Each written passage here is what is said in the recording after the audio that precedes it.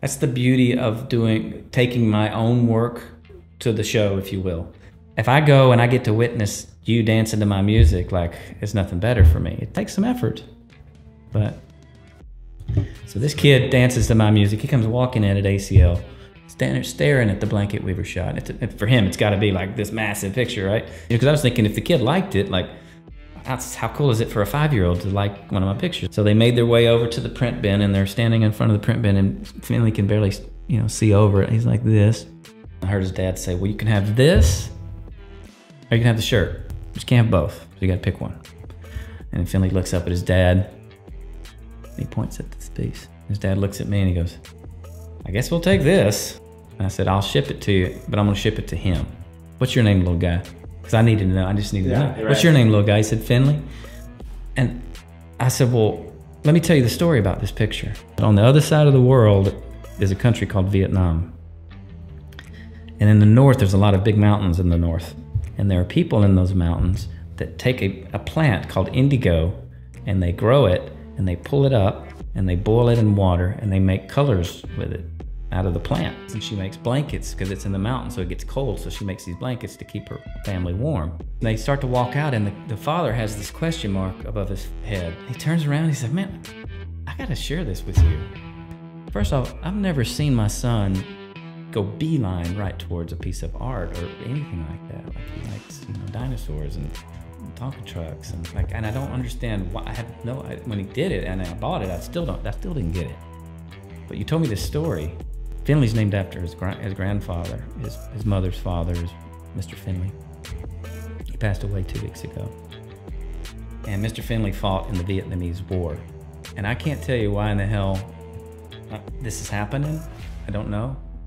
I think that this was a way that now his grandson can live with a beautiful, giving image of Vietnam. On this episode of Establishing Your Empire, I host Greg Davis. Greg is an award-winning filmmaker and a photographer that is represented by the National Geographic Image Collection. He has worked his way from local festivals to international exhibitions, and his fine art prints continue to be sought after and hang in private and institutional collections worldwide. We talk about how Greg made a significant life change from a decade-long career in technology to one of self-assessment and exploration, and traveled the world camera in hand. We cover how to make the move from the corporate world to following your passion to becoming a successful artist that has sold 7 figures worth of fine art prints. You're listening to the Establishing Your Empire show, a podcast that inspires entrepreneurs, creatives, and future business owners to pursue their passions, grow their organizations, and build their empire. My name is Daran Herrman, and creatively, I'm best known for my photography. But business-wise, my claim to fame is growing a company from $15K per month in online sales to breaking the $1 million a month barrier. And I'm sitting down with interesting people to talk about their process, the lessons they've learned, and how they have established their empires. All right, we got Greg Davis here on the Establishing Your Empire podcast. Thank you so much for being here today. We got the new office set up, so this took a little bit of finagling to get it going, but I really appreciate you being here. Honored to be the first time in the office. That's right. So why don't we start and just give us a little background of who you are and what you do? Yeah, I currently at this moment in my life, I've enjoyed this break in the pandemic, taking some time off. New homeowner outside of Austin. Come from a nice family from East Texas, same hometown we've been in that town for a little over 100 years, so it's some heritage there. What I currently do for work, we'll get to that. I have a pretty interesting life over the last 15 years. I've made my sole income as a working photographer and selling art as my offering. I mean, I offer things like these beautiful pieces that you have behind you. It's taken me all over the world. All of the United States to show and share the work, and then also shooting in different remote parts of the world. So it's been quite an adventure. So 15 years ago, you got into photography? Yeah, I was a tech guy before that. And how did you start? That's the crazy part of this whole story. So I'll start back in the beginning. I grew up in a small town in East Texas, and my great-grandfather came over by horse and buggy into East Texas and opened up a dry goods store on the corner of 2 dirt roads in a town called Livingston, Texas, about an hour north of Houston. Big pine trees, a lot of lumber. You know, that was really the main focus of the area in the beginning. But people needed the dry goods, so we've still got the receipts from the family store from way back when. That was in I think it was 1904 is when they started. My great-grandfather and his brother, and then that was passed to my grandfather, passed to my dad, and then I was about to graduate from high school. I graduated in '87, and I was the high school newspaper photographer. My dad had an old AE1 camera, and I thought, hey, let's grab the AE1 and see what happens. It was an excuse to take pictures of the girls first off. So I grabbed the AE1. It was film days, had the dark room. And there was nothing in that early work that really said, this kid's got it, right? Dad asked me, what do you want to do, son? I said, art school? He said, no, son, what do you want to do? I said, I don't know. What do you want me to do, Dad? He said, I want you to go to business school, get your Baylor business degree. He had gone to Baylor. His dad had gone to Baylor, and their mother, my great-grandmother had gone to Baylor. So bleed green and gold. Went to Baylor, put down the camera. Didn't really take any photographs. This was, in the early 90s, late 80s, early 90s. And after graduation, I got into the tech world, early tech. And, 15 years later, I woke up with Dell, Compaq, HP, slinging hardware. And this was late 90s into the early 2000s. And around that time, I was around 30 to 35 years old. I'm 52 now, but around 30 to 35. And I kind of went through a personal valley of darkness. Okay, this is not a light story, but this is what happened. The ending is nice because I came out of it unscathed, if you will. I probably scarred a little bit, but I lost 6 family members died in a very short amount of time. Probably about 5 years was about 5 of them. My dad included, my grandmother, my dad, my cousin, aunt, uncle, and then ultimately another 2 cousins. And I was attacked by a gang. I've got 40 stitches in my head and neck from a violent gang attack. A bottle over the back of the head. It was an initiation. It was unprovoked. I didn't have anything to do with it, really. I was just the target, but was attacked from behind. And then when I was on the ground, was beat. And fortunately got away. I was able to, fight or flight kicked in big time. And was able to scramble and get away from the situation. More to the sort of the pits that I was in, I lost all of my nest egg in a bad financial move, which was a significant amount of money because I'd been in tech for at that point probably a decade. And then I had a girlfriend I was with that I loved dearly that did her thing behind my back, and so I was brokenhearted. I was beat. I was battered. Literally and figuratively. Yeah. And I was in a really, really bad place. I was not healthy, mentally. Did you have any bouts with the depression at that time? Yeah. I was verifiably, and I was drinking, and I was drinking pretty heavily, and I wasn't a friendly guy when it got to a point. I had a lot of insecurities. I had a lot of anger issues. I didn't trust anybody. I didn't trust anything. I didn't trust God. Everybody's dying. I didn't trust the system. It had stolen from me. I didn't trust women. I'd been cheated on. I didn't trust other people because I'd been attacked. Makes sense. Anything. That makes sense. So, how can you live a happy life without trust? To me, you have to have trust that in something greater or in other people, in your partner for sure. And I think a lot of people in the past year, maybe not all those items, but a number of those have had some tough times dealing with everything, especially when you took away some things like human interaction and family members lost, disinformation everywhere, not trusting information coming out. And the unknown of not knowing what's going to happen through all of this, right? And then add on drinking, right? On top of it, just a little bit multiplier there. Drugs even. Right. There's been probably some heavy lifting for people through this past year and a half. So my heart goes out to people. I certainly know what it feels like to be in a very challenging place And there is help out there, and I highly recommend talking to somebody about it. I saw a therapist back then after the attack, really. When that happened, that really kind of got me going a wrong direction. But the therapist was extremely beneficial. He highly recommended that I quit drinking. And I call them God winks. It's the serendipity and the synchronicity and the things in our lives that line up that are sometimes hard to explain. Like, wow, hard to explain. Like, I'm like whoa, what just happened? And trying to piece it together. How did that come about? Well, totally random. This therapist had a really good conversation with him. He was a dude's dude. And during one of our conversations, he stood up and he said, "Hi, I'm Mike, and I'm an alcoholic." He goes, "Let me tell you a story." And this was into it about maybe a month. He said, "I was in a bar when I forget how old he was at the time, 26 maybe. I was in a bar, and a bar fight broke out. And I wasn't necessarily the intended target, but I got a bottle over my head, right? And this is the guy that I went in for the thing. And I was like, "Are you kidding me? You're kidding me, right?" Like I was in oh no, it was his throat. That's what it was. The guy. It wasn't the back of the head. That was me. It slit his throat and missed his jugular. Wow. Yeah. So he said, I haven't had a drink since that day. I knew that my life was in the wrong place with the wrong people. And that was it. So I thought, how in the world am I coming in to talk about this? And this guy's had the same thing. He said, "I recommend that you quit drinking. Try it."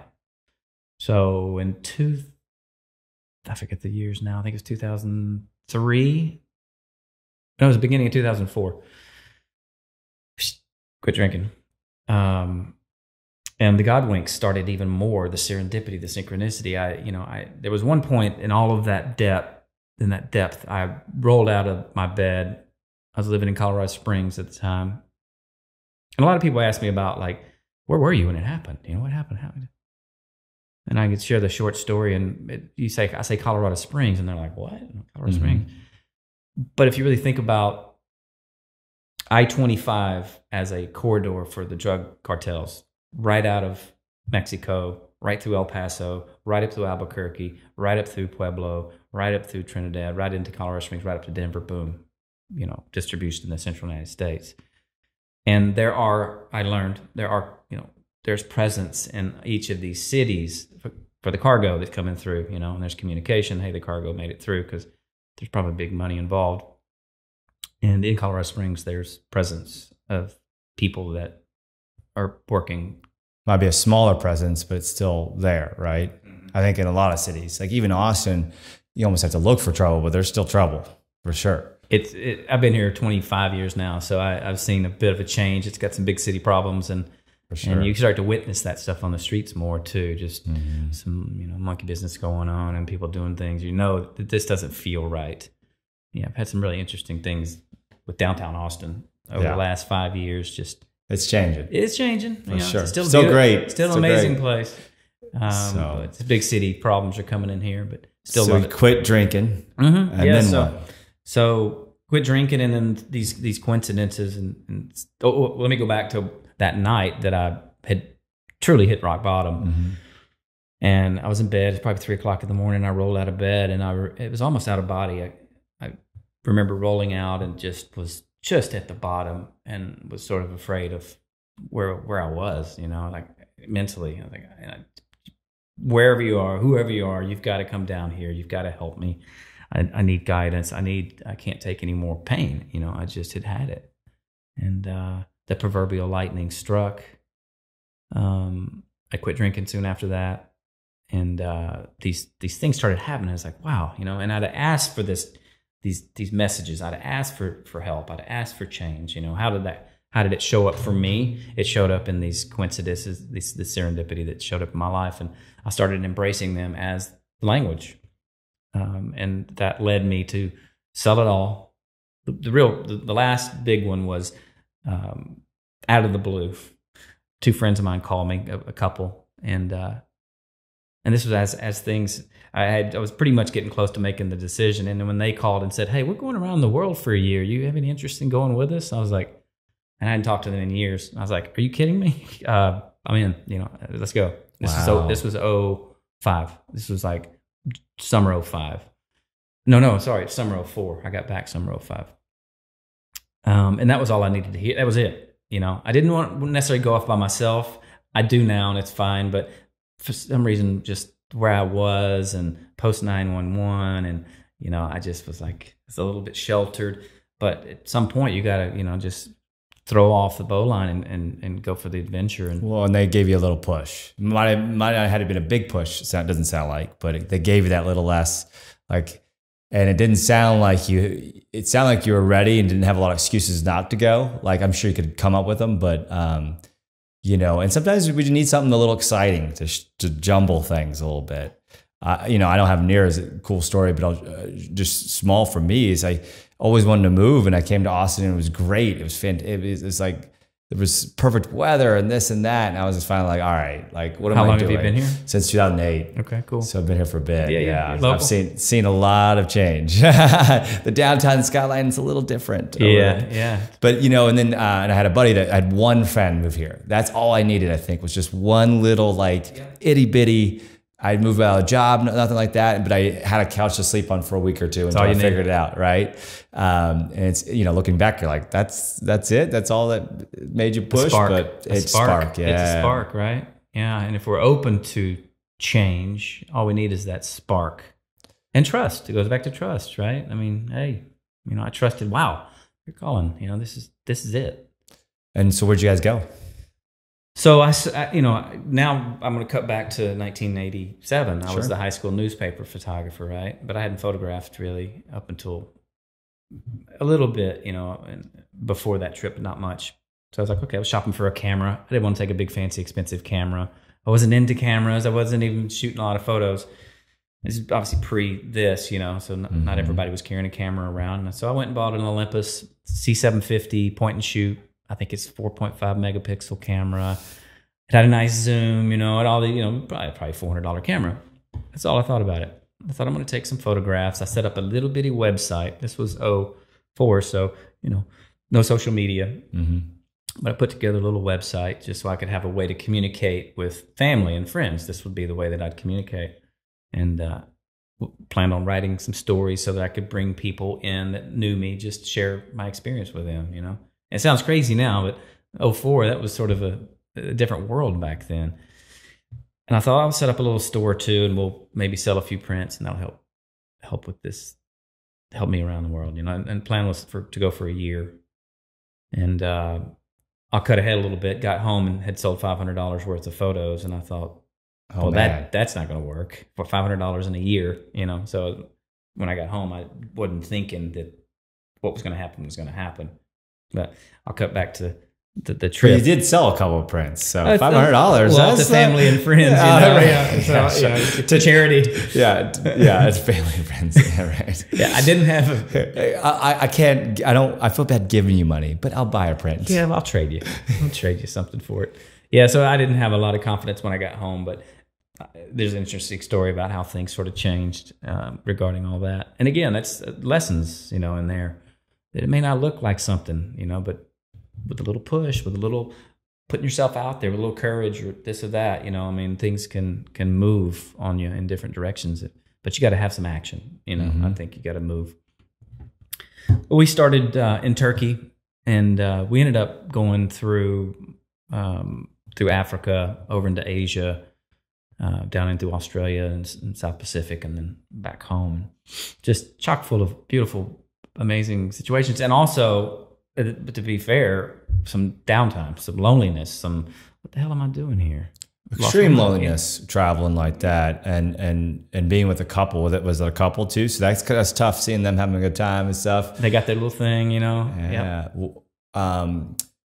Did that increase your trust in people, seeing such different variety of people? Yeah, I think one of the main reasons for even going was this trust that I didn't have for something greater, for people, for women, for the system, all this stuff I'd lost. And,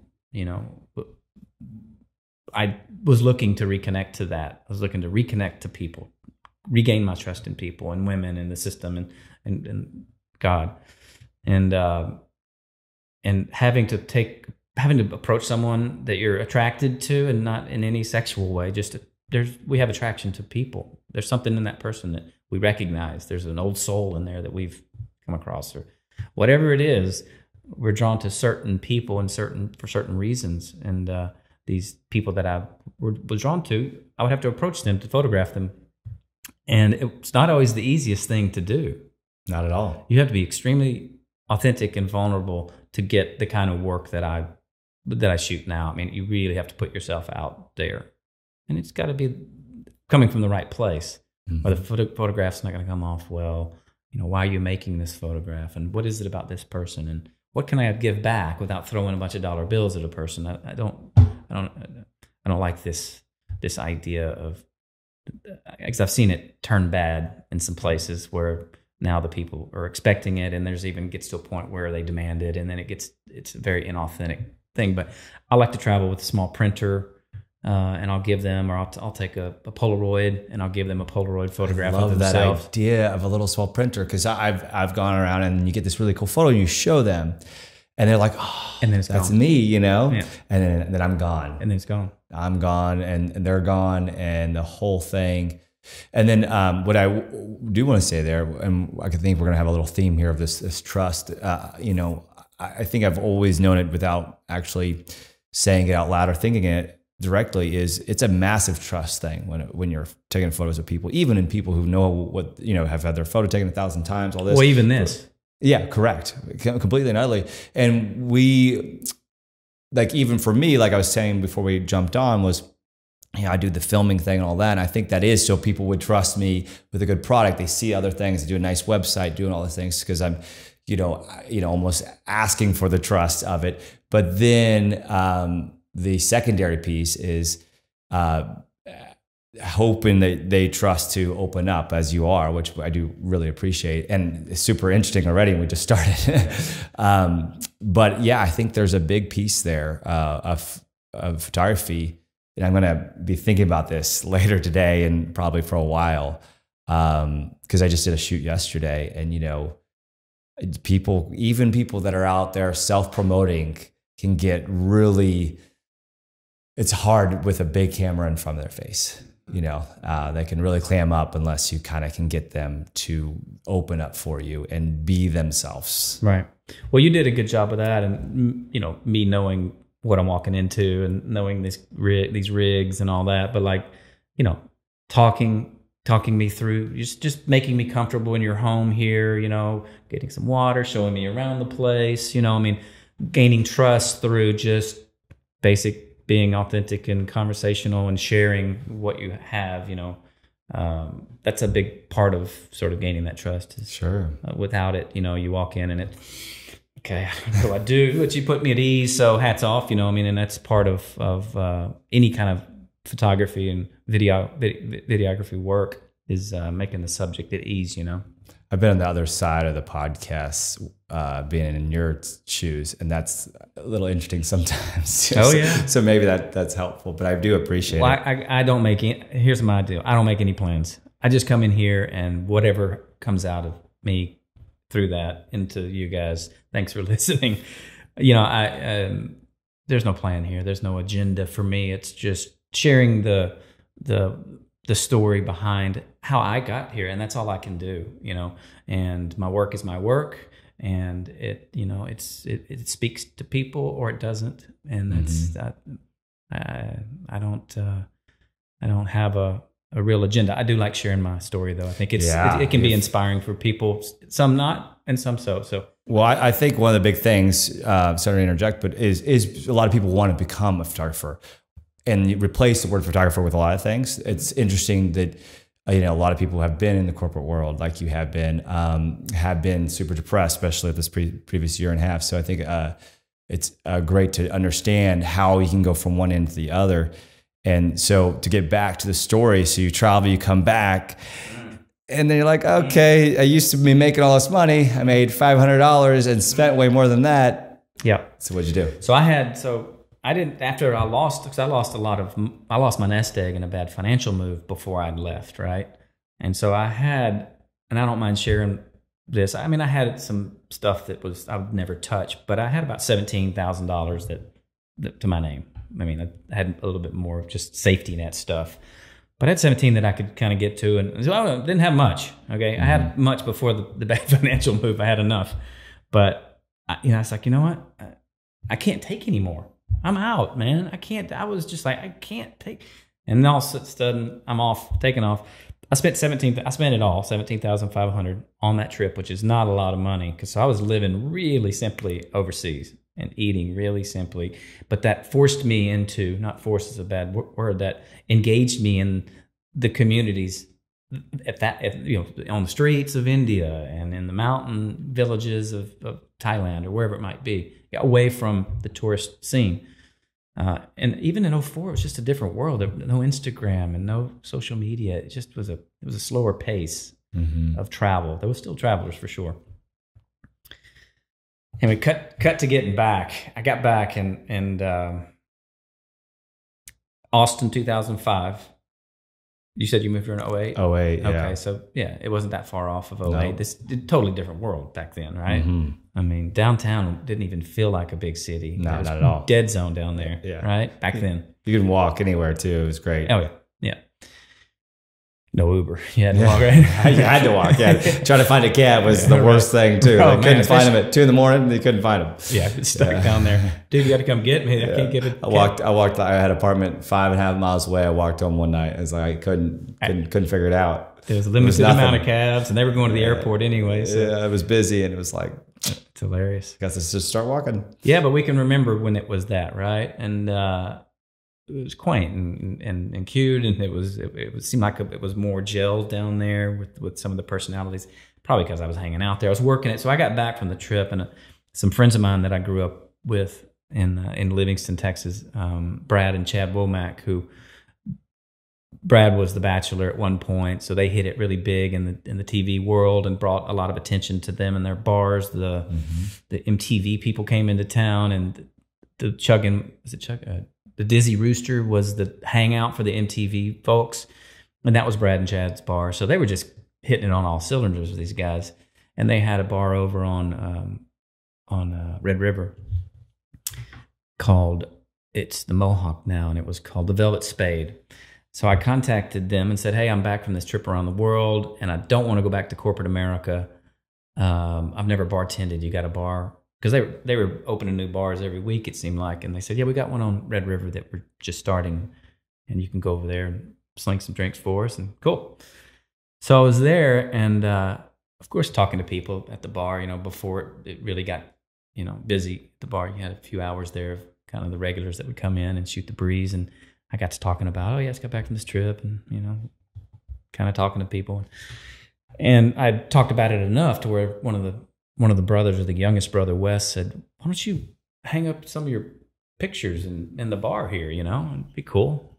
And I was like, oh, okay, I don't even know how to do that, so I'm embarrassed to even say, but went to Costco and printed them, and went to Walmart and got some frames. I'm mortified now but hey, I didn't know, and I certainly didn't have any money to custom frame and print it on museum rag and all the stuff that I do now. But I printed up a dozen photos and stuck them on the walls at the Velvet Spade. And about a week in, someone stole the one that was closest to the door, right? I thought, if they're good enough to steal, maybe there's something else there. Who knew? That's pretty cool, actually. Who knew? I'd love to meet the person who stole it and just laugh, because it really did, wow. And then I met a girl. I was dating her, and we were walking down West 6th Street. And back then, West 6th Street, there was the little Irish pub that was down there, Mother Egan's. Yeah, there was just a couple of them. Right? Well, right next to Mother Egan's was a little open parking lot that's still there, actually, surprisingly. But it was an art market, kind of like the ones they have down on South Lamar, South Congress. And the girl, she elbows me and says, hey, why don't you go in there and see what that's all about? Because she had seen my photos and was like, oh, wow, these are amazing. I'm like, oh, thank you, honey. You're supposed to say that. She goes, no, seriously, go in there and check it out. So I went in, and I said, hey, who runs this outfit? What's this? Is this an art? Like, if I have some things I want to offer? The guy was like, yeah, go back there. The guy named with the goatee named Wayne. Go talk to Wayne. So I went back and talked to Wayne. I said, hey, Wayne, I'm Greg Davis, and my girlfriend Christine. That she says I've got some photos that might do well in a place like this. And how does this work? And he said, well, we'll set you up a tent. The first time you do it, I'll set you up a tent and we'll get you some walls. And it's $25 a day to do it. And I looked at her and I was like, $25 a day? Why not try it? And I already had the work. I already knew kind of okay how to print and frame them cheap at that point because of the bar work. And so he said, well, just do that next weekend. Come back and give us a try and see what you got. So I went back to Costco and Walmart. I'll whisper that. And are these still the same travel photos, or these This new? is from that 1 year. Yeah. That's from that. Yeah, this was just a few months after I'd gotten back from this 1 year trip. So yeah, this is still the original from that little Olympus point and shoot. Yeah. So I mean, I literally had to go through the little website that I had set up for myself and was like looking through them and going, okay, which one of these do I print now that I've got this opportunity to show? So how did that first day go at the art market? Yeah, so I went and printed them, framed them. He had the walls, he had the tent. Came out there, backed in the truck, and had little hooks. I'd made little business cards and. Did you have like 20 prints or something, 10 prints? Yeah, probably. I have. I'm glad I did it. I took a photograph of my very first day because I speak at University of Texas and to some schools and some groups and things like that, and I always bring that in as part of the story, which is because now my work's big and it's I got my own studio and it's big and bold, and back then I call it my chicken coop days. It was really simple, but that's great foresight that you knew. I mean, you're obviously a storyteller through and through, that you knew that there was a story there. For yourself, I guess. Because this isn't in the days where you just pulled out your phone. Yeah, you had to power on a little point and shoot or whatever. Well, that was part of the story too. Was I took these photographs with that, so I kind of thought, I need to bring that with me. I need to bring that with me because that is kind of a thing. Because it wasn't a professional grade camera. It was a current camera, but it wasn't a professional grade camera. And the photos were really nice, from that camera. First day, knew it. I knew this is what I was supposed to do with my life. You sell anything that first day? I did. Really? Back $500. The next weekend I sold $1,000. Really? Yeah. At the little shops. Yeah. I didn't even know people did well in those things. Yeah. So the next weekend, my second weekend, I doubled my grand. And I was like, wait a second, there's 52 weeks in this year, and I just did $1,000. Okay, yeah, I got cost of goods and blah blah blah, but I was like, well, I hadn't even really tried yet, So I got a shot at this, immediately. It was obvious, and people were, I hate to keep using this reference, but Instagram was not around, so the world, even in 2004, was a more closed place. We didn't have access to the imagery and the awe that was what I was seeing and bringing home, and the spirit behind it too, of course, helps. It wasn't just a snapshot. There was soul and spirit in the work. Out of that first collection, which one did the best, or which one was your favorite? Well, that's a great question, because I didn't know, right? I went out to my little rinky-dink website and I pulled off, selected the photos. Okay, I think this one's good. I think that one. I mean, it was what I liked, right? And then I'd been out there probably 3 weeks, maybe a month, and there was a girl who came to the bar. She was a regular. Her name was Sarah, and I'm trying to think how this story went because I haven't told it in so long. She came. I knew her from the bar. She came to the little market and said, she came up to me. She goes, I don't see it here, but I know the one that I want. And I was like, which one? She goes, the hands. I go, the what? She goes, the hands, the blue and the green hands. I was like, I had to think like, oh, wait a second. Okay, Vietnam. So I had to go out to my own site and select the image that I hadn't selected as the first edit, or the first edit of what I was going to print. And I pulled it off and I printed a few extra just in case, because I knew she wanted one. She came the next weekend, she got it, and those other two sold. So you shot that photo, because that's still a big photo for you, right? Yeah. Yeah, and so you shot that on like a little Pentax $400 point and shoot. And Olympus, yeah. Yeah, and $400 back then. This is worth like 30 cents nowadays. Yeah. Which is important because a lot of people think that you have to have this newest, craziest. I mean, I shot with a 7D for a long time. Yeah, the phone nowadays is better than 90% of the stuff we used to use back then. But the motivation when you have a camera, you know, sometimes you'll there's some benefits there to have a DSLR, and it's going to motivate you to do some stuff. In print. In print, yeah. Yeah, you can print something small with this, okay, but sure. I'm in the print game, you know. Yeah.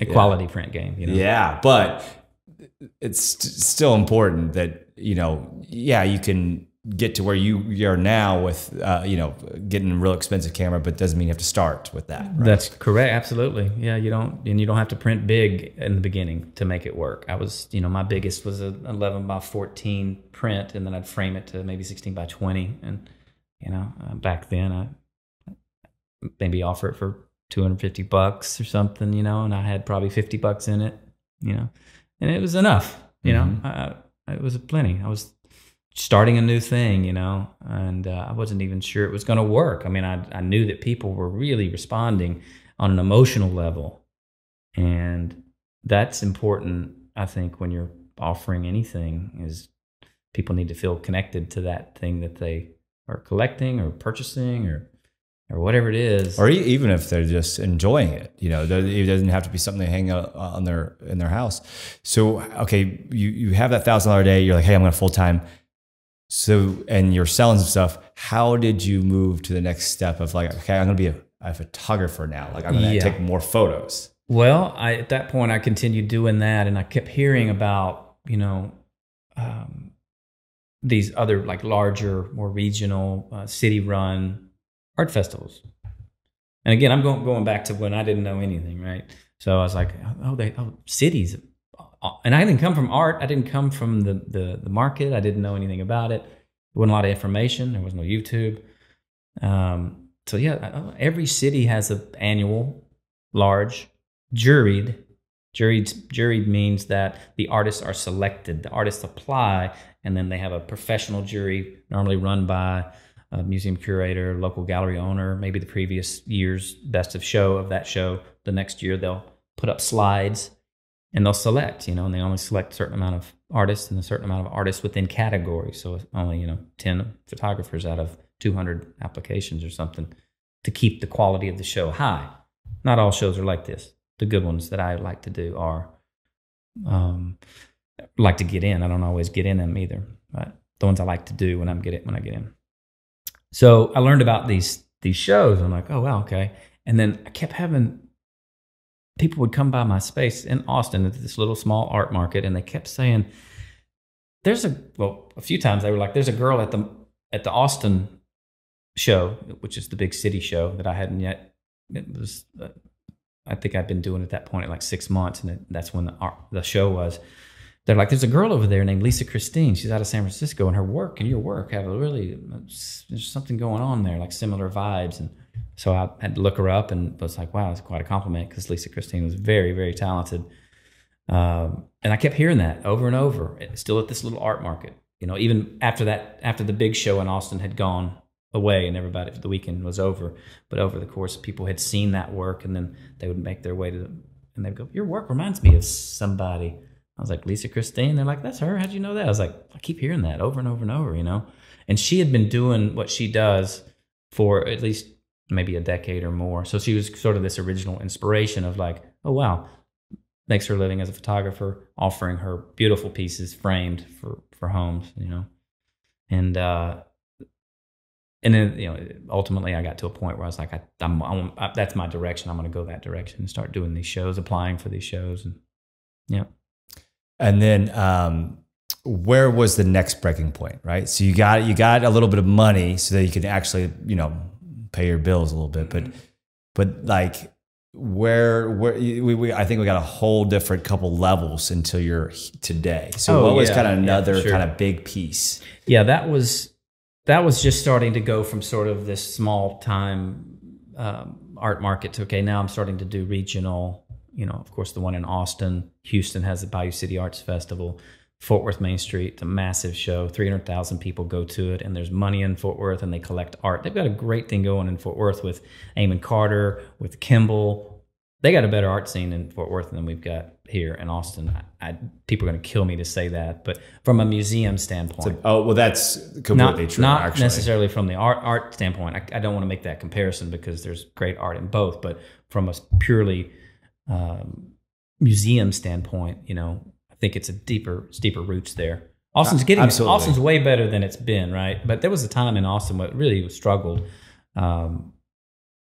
with bringing in proper museums. But it's way better than it was, and it'll continue to get better with funding and people focusing on it. And but Fort Worth, it's a great show. And then you've got, Milwaukee has their museum. Amazing architectural museum, looks like a bird. It opens and closes, not over time, just it opens sometimes when the winds are right. Beautiful architectural building. Chicago Old Town is a great show. So you have these really highly juried shows, and it takes a particular type of artist to do these types of shows. Not all artists want to do it because it's extremely difficult. You're at the mercy of the weather. You're at the mercy of people. Anybody can say anything they want, and anybody can, so it's not for everybody. It's a very difficult way to make a living.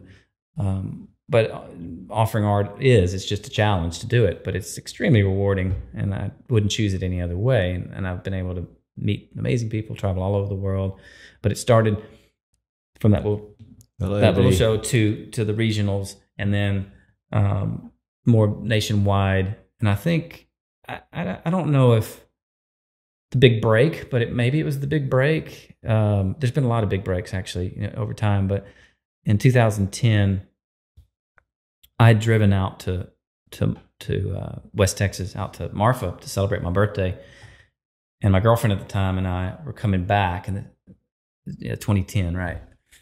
We're coming back, and out in West Texas, you're off the cellular network, and there's a point where you hit Sonora maybe or somewhere, but you hit cellular service, and all of a sudden the phone starts going off, right? And so my phone beeped a couple of times and dinged a couple of times, and I'm driving. It's straight away, but said, "Hey, could you check that?" And actually, no, I tell you what I did. I forget. Went like this. I looked down and saw it real quick, and it said NG contract. And I handed it to Lauren. I was like, "Hey, please read that for me." And she opened up the email and said, "Oh my God, pull the car over right now." We pulled the car over and danced in the desert that night. National Geographic had contacted me and offered me to be represented by their Image Collection, which is their agency at National Geographic. So I've been with them. There's been a lot of changes recently with Disney buyout and the Fox buyout before that, and a lot of structural changes with Nat Geo. But for 10 years, I was represented by their Image Collection. So supporting content was sent to my editor there, and just like huge. Amazing. And I met them. I don't really ever know how it happened for sure, but I think a lot of different things. But one thing that definitely happened was I was showing my work at the Armadillo Christmas Bazaar, which is one of these art festival things that happens during Christmas here in Austin. Amazing heritage. The Armadillo's been going on 41 years. There's 3 bands a day. What I will ask is because I'm a big believer that you can increase the surface area of your luck by doing some stuff. How many shows do you think you did before you landed the National Geographic contract? Yeah, so the way that went down was I was at the Armadillo, and I'd been doing shows, 2005 to 2010, so five years, and I'd probably averaged 20 a year, 20 shows, so it was 100. Oh yeah, over 100, yeah, probably. At least around there. And it happened that next door, and that was the year that the Armadillo was at the convention center. They were between the Austin Music Hall and now where they are at the Palmer. But they were at the convention center, and next door was a National Geographic book sale. They were getting rid of all their books from the end of year sale.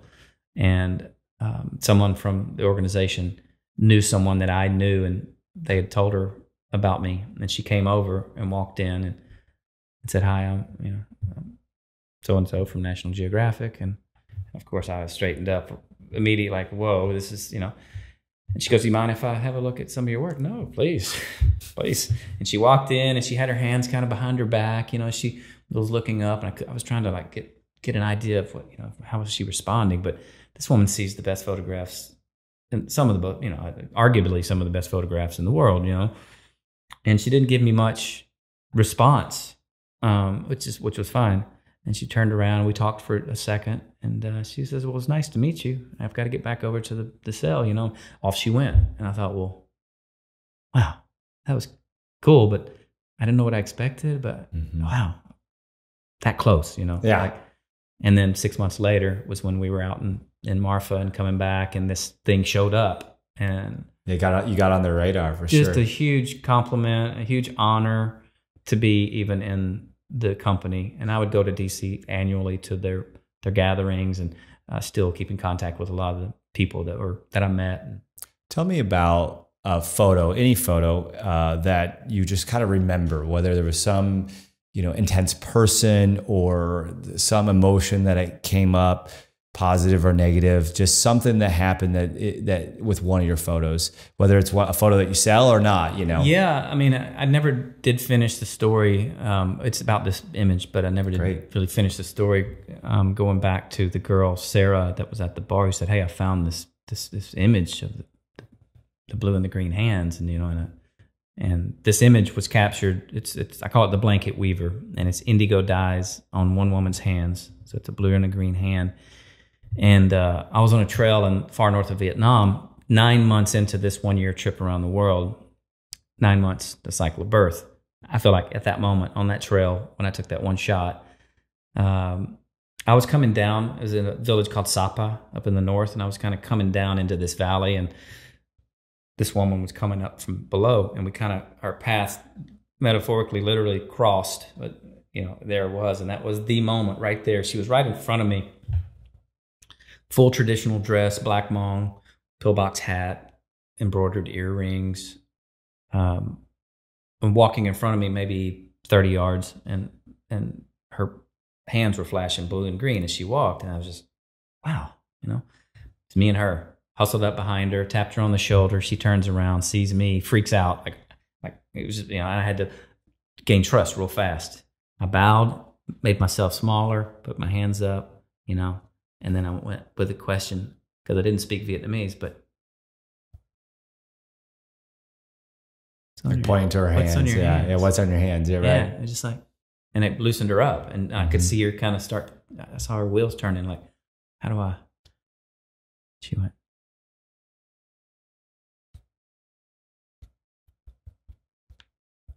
Oh, so she's showing that you're weaving, and then it's just audio, and then, right? And then she did this, and she did this, clapping your hands. So I didn't really know, you know. Yeah. I kind of, but at that time I didn't know that they. I mean, of course they worked with Indigo, but I didn't know kind of what was going on. And she sounded like a little bit excited to show you. She was a little bit. Actually, this is what I do. This is what I do. This guy's interested. Wow, cool. And there's tourists going through there, so it wasn't a completely like, oh my gosh, white man's in the middle of, you know. Right. It was just sort of startling to her, I think, more than anything. But there's a lot of tourism. They even teach the younger Hmong girls and boys in school how to speak English. Right. So, you know. This woman did not speak it, but we got through it, and I just said, "Hey, something told me just have her hold them out." I was okay. I took one picture, and she looked at me like, "This guy's crazy." Bye. Okay. Yeah. And I took a photo of my hands, and I looked, and that was it. You know, and then, you know, 3 months later, I'm back home. One photo. You didn't take like 1,700. You know, like how we do nowadays with DSLRs. One photo. One photo. And put it away. Yeah. And then this Sarah at the bar says, "Hey, I found the blue and the green hands." I'm like, I had to think about it. So I went back out, printed a few extra. Now cut to, I don't remember what year, but I showed my work at ACL, Austin City Limits Music Festival, for 13 years. There's an art market on the grounds, and always an amazing experience. Worldwide exposure, met the coolest people, sold a lot of artwork, believe it or not. I ship and deliver, so it didn't have to walk out with them, you know. But a story, and there's a bazillion of these. This one just came to mind because I just told it 2 days ago too, to my nephew. And so there was I want to say it was probably 2016, we'll call it. I think it was 2016. And what's crazy is I could probably tell you, this is how I have about 8,000 contacts in my contact list. This syncs with my Mac. Mm-hmm. And his name was Finley. Let me look up and see if he's here. Finley Atkins. ACL 2017, little 5-year-old that bought my blanket weaver. So this kid is walking by my booth with his dad, and he lets go of his dad's hand. And his dad kind of goes, "Hey, where you going?" And I'm sitting in the space, the space is about this size.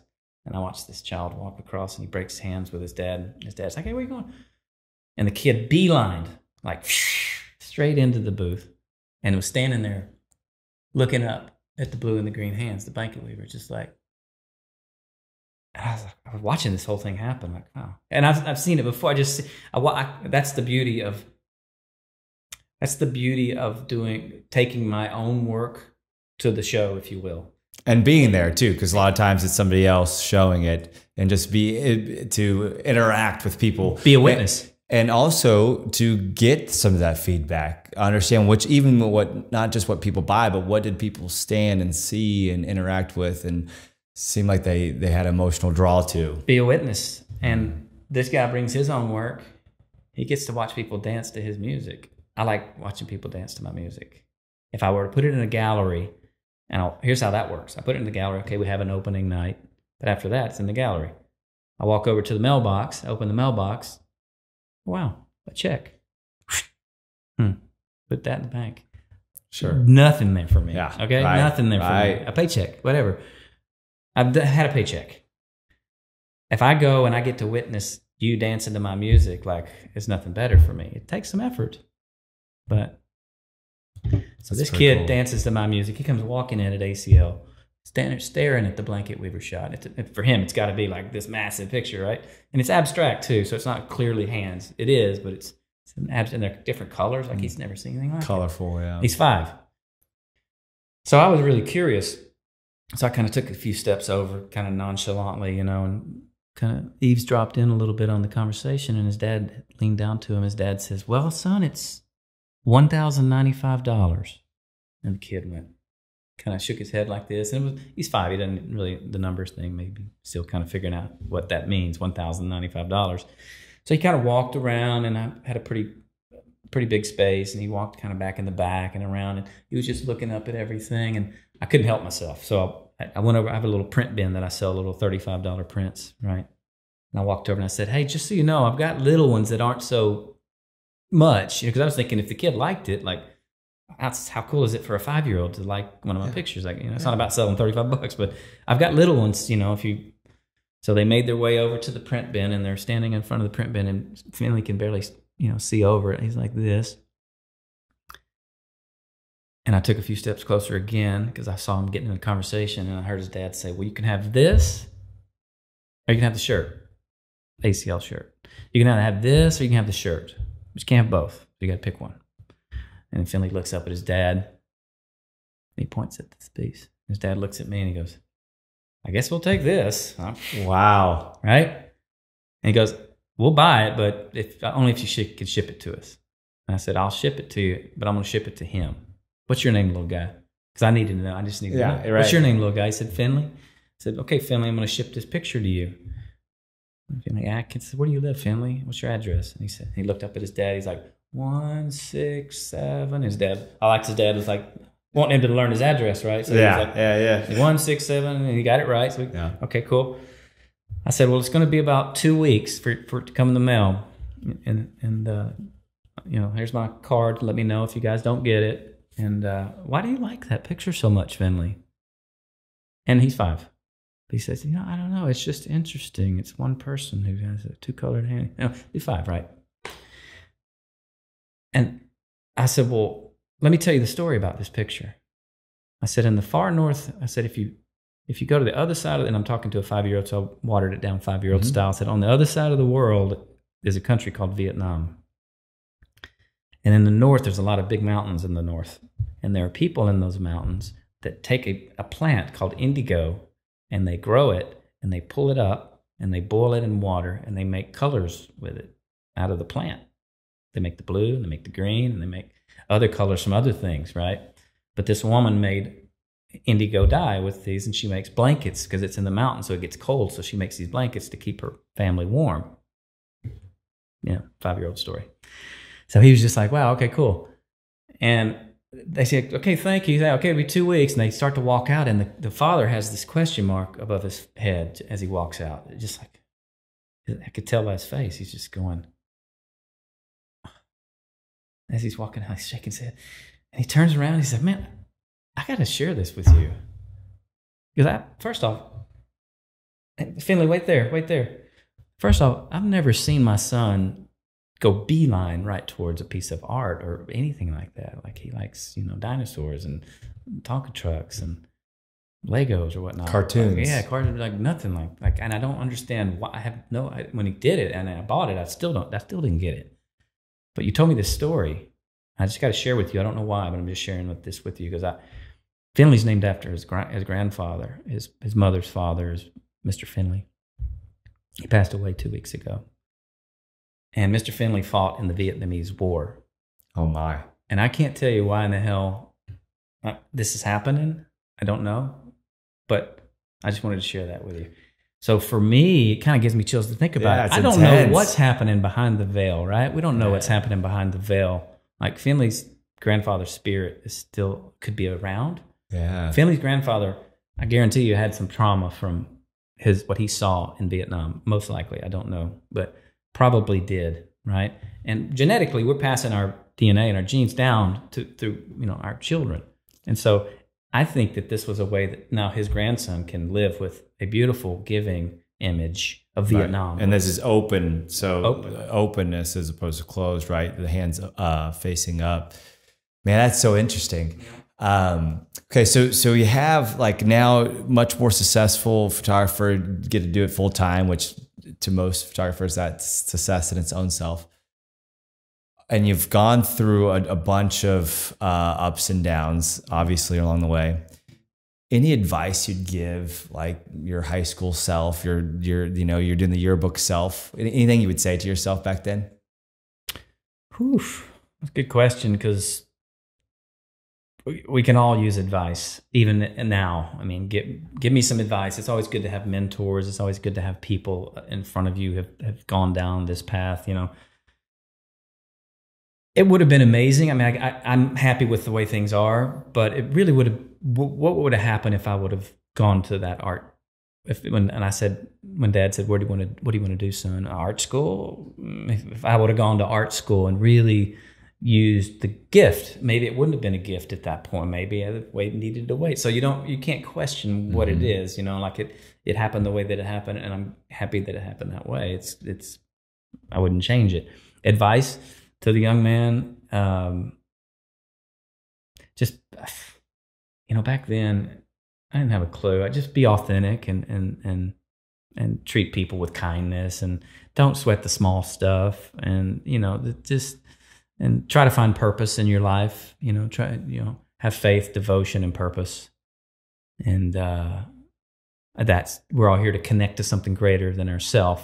Or we've given up hope completely and don't believe, and that's one way to live, and that's okay. But I think most of us are looking to connect to something greater than ourselves, and where do we find that connection, and how do we find that connection? Through our partner, through our our work, through our communities. What about any regrets along the way? I don't think so. Because they've all been learning experiences, I mean, the attack, I could say, well, I've kind of regret walking into that bar that night or whatever, or walking into that situation that night.